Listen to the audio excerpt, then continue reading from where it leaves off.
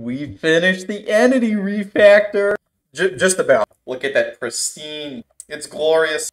The player is a physical character in the world now. And watch this.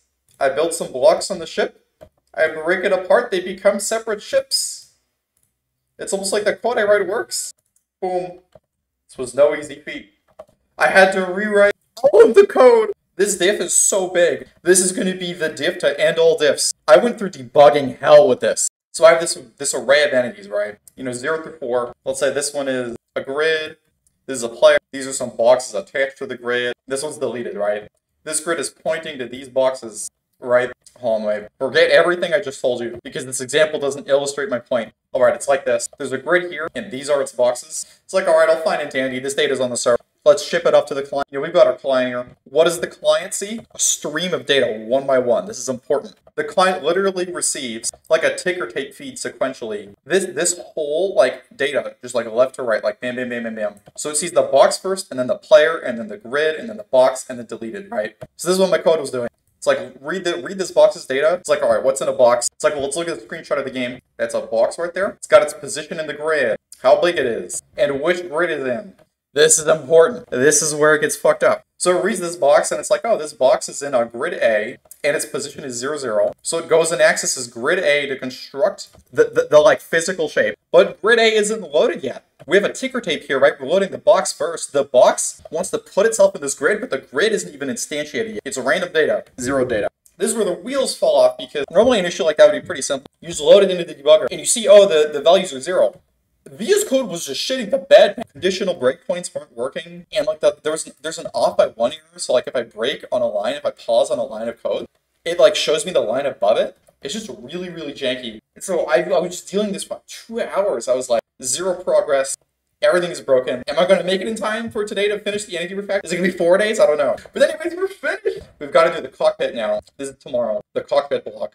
Because the player is no longer some omnipresent awareness. Well, they are. I'll add that later in the game. But right now, it's like they're a meat bag. Bite my shiny metal ass. It doesn't look so shiny to me. Shinier than yours, meatbag. It's fair use. It's fair use. I'm critiquing it. That scene, it was bad. It was horrible. Anyways, this is what we're doing. Right now, the code that I had to do this shit was commented out. Tomorrow, we remove the comments and refactor the code. It'll take an hour, so I'll be able to do other stuff. What are the blockers? What are the blockers? This is a Scrum meeting. This is what we need for an alpha, which you guys are all going to be invited to. And it's going to be free to start. You don't know, it's going to be money. Getting you a little cash. This is the bar for the private alpha. But what's next, right? You got to think ahead. That's how you win the game. Another thing is I'm going to want to make a trailer for this. I project this stuff could be done in about a week. This is done. This is a day with the artist work pending. This is also a day, maybe even less. This is pixel blocks of stuff. I'm not even sure I'm going to do that. So I'm putting that down for 3 days. But the total, 1 + 1 + only 6 days until the alpha. Oh my gosh. With everything programming now, something always goes wrong. This is a neat trick that the advanced programmers learn. After years of failure and mistakes, you always multiply the projected time by 3. So 18 days is the safe number. 18 days is definitely done. But 6 days is if everything goes right to plan. If none of these deadlines run over.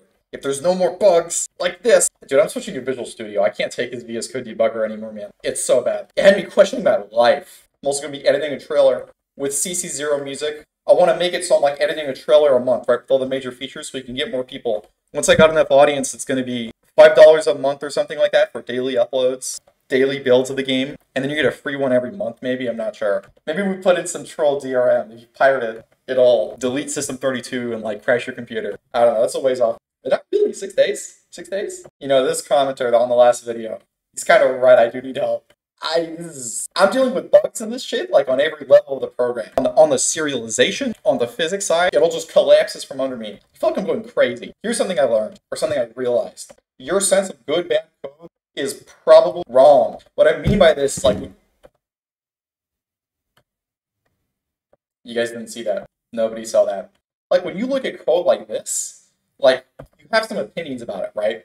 Oh, this feels a little icky, maybe we shouldn't be doing it like this. Where does this sense of what code is good or bad, what code needs to be fixed and not fixed come from? I don't think it comes from an evidence-based correct place of this code actually causes a lot of problems, you know what I mean? That's why I think that sense of what's good and bad code needs to be constantly evaluated. This is bad code. I learned this now just because of how much time I spent on it. But all the other stuff that I thought was janky was actually fine. Like, roller coasters look and like kind of feel scary, but they're actually completely safe, right? Your sense of what's bad and good, and like what's scary and what's not scary with code is just like when you look at a roller coaster and you feel scared, it's like made up. You need to confront your fears about what's good and bad code to see what's actually good engineering or not. At least I think that's what it is. Face your fears. Program with pointer arithmetic. Based. Let me show you what I want the game to be like. Useful. Yeah, but I'm not done yet, though. Wait, you're not done building it? Yeah, but I'm not done yet, though. Wait, you're not done building it? Ah! You're gonna be like building a ship or something, and your friend's like, are you done building it? And he's like riding along. I don't know. Stuff like that is like what makes Minecraft good. Those like slapstick physical moments. This game is going to have like way more of that shit because everything is a rigid body. That's the plan with the design at least. I'm very excited for this alpha. I'm hoping we can get some actual players. In all likelihood, nobody's going to play it. And that's going to be very sad. But at least I made the game. This game is cool. I'm glad to have made it anyways. You know what? I don't need help. Help is for people who are lost. I found my path. I'm very happy that this refactor is done yet. The game's building and working now. That's all I got for you guys today. Like and subscribe.